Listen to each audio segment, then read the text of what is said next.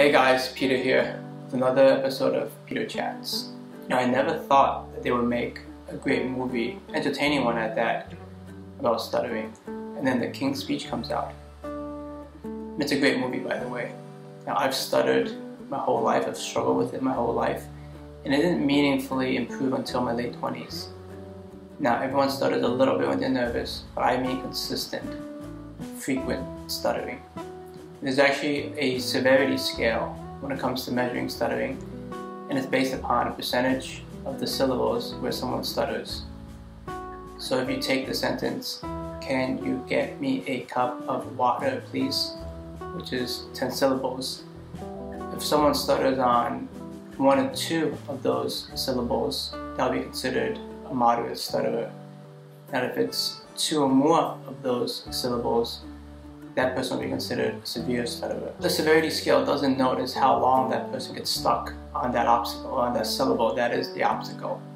So in this example, if someone says, "Can you get," they can be stuck on that G sound for a very long time, or they can get over that G sound with a couple of stutters. But if they're stuck on it for a very long time, the longer time they're stuck on it, the greater anxiety, the greater frustration builds, and that just creates like a negative cycle where you're continually caught on that G sound.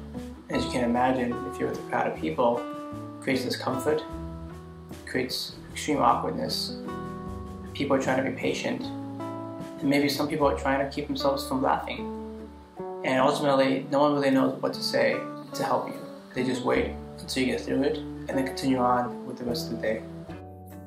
Two interesting things I learned while I struggled with my stuttering. The first is I learned to rephrase words. I learned to think quick on my feet. So instead of saying, "Can you get me a cup of water?" if I get stuck on a G sound, I say, "Can I have a cup of water?" If I ask, "Can you please pass me the salt?" if I get stuck on the me sound, I can say, "Can you send the salt over?" Now, those rephrasings are not very awkward, but you can imagine if you have to do that continually, very frequently throughout your life, a lot of the rephrasings will be pretty awkward.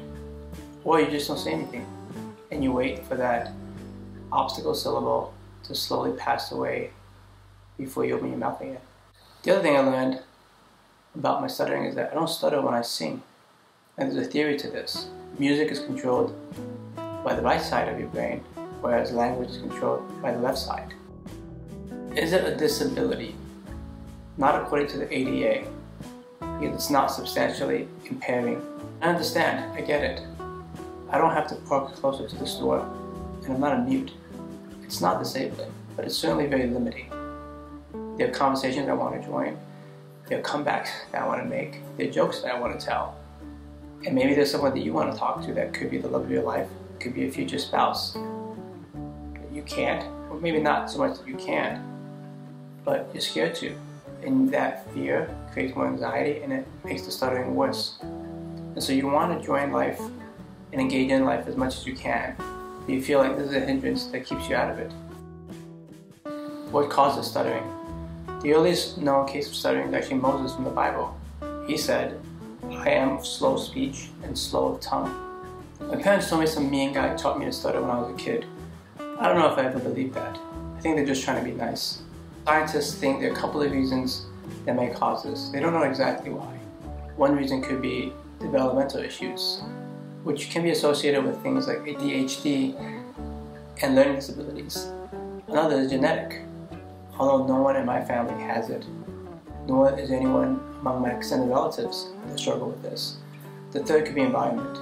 Maybe you had trauma, maybe there's some events that happened that really scarred you. It's causing you to stutter.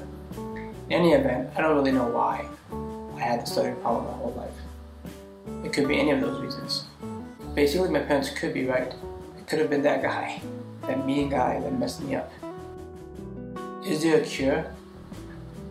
When I was younger, my parents took me to a speech therapist every week. My elementary school teachers thought it was bad enough, and they thought I needed help. In the King's Speech, King George tries many different methods, some of them pretty comical. He would say phrases very loud, covering his ears. He would gargle warm water.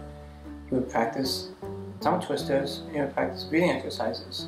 My stuttering eventually got better over time, and I think for a those of you who suffer with stuttering, it will get better over time. So there is hope. Don't feel down for the rest of your life. But in the interim, you'll probably do what I did. You'll learn to rephrase sentences, or not speak at all.